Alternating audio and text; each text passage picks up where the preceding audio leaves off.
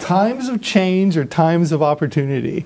I mean, and I'm a hopeless optimist, so I will just tell you that I say ride those waves of change. The Wall Street Journal had an article a year or so ago that said the most disruptive force in technology today is you and me. Because we have these expectations about the way we're going to live our lives, and that smartphone platform we have in our pocket guides all our, the way our expectations are for at work.